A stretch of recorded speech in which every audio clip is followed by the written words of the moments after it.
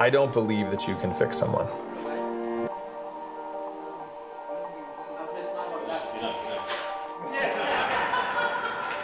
That was never my goal here.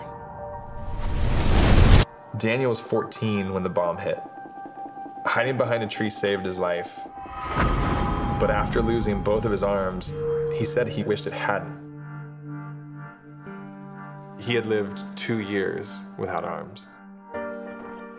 Daniel is just one of over 50,000 amputees left in the wake of the bloodiest war Africa has ever known.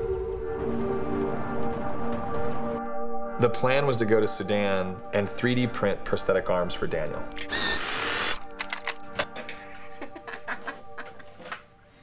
But that was just the beginning.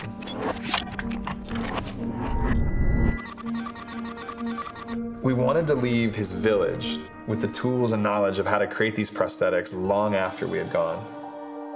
This is going to be the hand that we work on for Daniel. I still pinch myself the fact that I was able to teach a group of people to print. Many who had never worked with computers before and never seen a 3D printer before, and I taught them how to make arms. That's what technology has the potential to do. I have a process.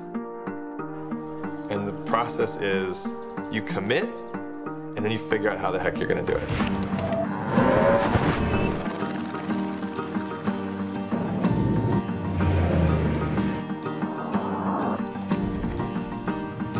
The second I saw the story about Daniel, I didn't need to reread it. When you look at a picture of a boy with bandaged stump arms, I mean, what do? Do you just, oh, that's too bad, and close the computer and go to bed?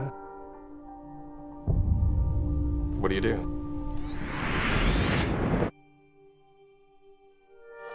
You can't put the pieces back together in someone else's life.